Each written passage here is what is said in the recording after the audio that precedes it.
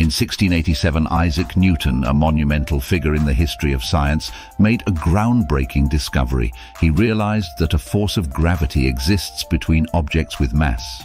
This theory was revolutionary, considering that before Newton, people noticed objects like apples falling from trees but never understood why. Newton proposed that there's a reason for everything in the natural world, including why apples fall from the sky to the ground. He formulated the universal law of gravitation, which states that every object with mass in the universe attracts every other object with a certain force. However, Newton's discovery led to a fascinating challenge. According to his Principia Mathematica, where he described universal gravitation, every object with mass, whether it's a small apple or a massive celestial body, exerts gravitational force.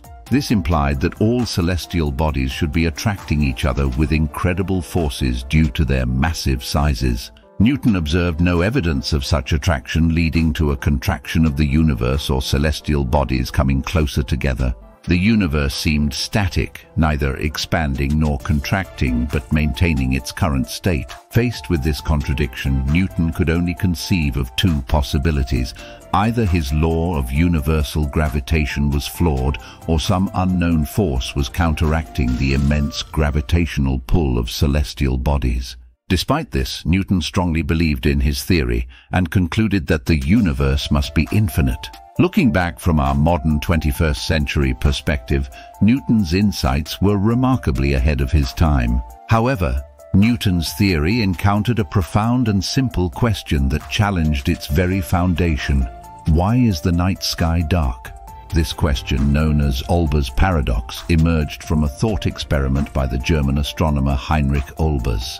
It posits that if the universe were infinite and filled uniformly with stars, then every line of sight in the night sky should end at the surface of a star, making the night sky as bright as the surface of the sun. The paradox arises because our night sky, as we observe, is predominantly dark. This paradox was a significant puzzle for astronomers for over a century. The debate around the dark night sky had always been centered around the nature of light. In ancient Greece, philosophers and scientists had various theories about light. Some, like Empedocles, thought of light as a material entity that needed time to travel. The concept of light's speed being infinite was widely accepted and went unchallenged until the 16th century, when Tycho Brahe observed a supernova. His observations led some scientists, including Johannes Kepler, to question the notion of light's infinite speed. Kepler suggested that light's speed was finite, a radical idea for the time. The first serious attempt to measure the speed of light was made by Galileo Galilei in 1638.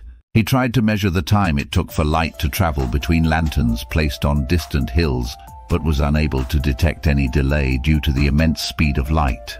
His experiment was inconclusive, but it led to the hypothesis that if light has a measurable speed, it must be extraordinarily fast.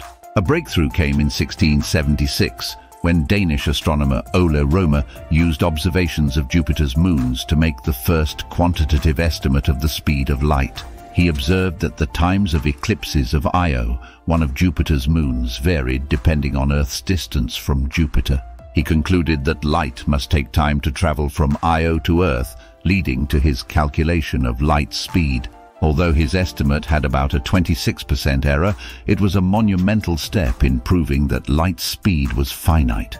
The issue of light's finite speed partially addressed Olbers' paradox but did not fully resolve it.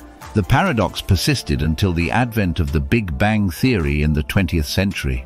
This theory proposed that the universe is not static but expanding and has a finite age. This means that there is a limit to the light that can reach us from distant stars and galaxies, explaining why the night sky is dark. The Big Bang theory, while resolving many mysteries of the universe, also had its limitations and led to further scientific inquiries and theories. In essence, Newton's discovery of gravity and subsequent developments in understanding light and the universe's structure have been a remarkable journey of scientific inquiry and discovery, showcasing how our understanding of the cosmos has evolved over centuries.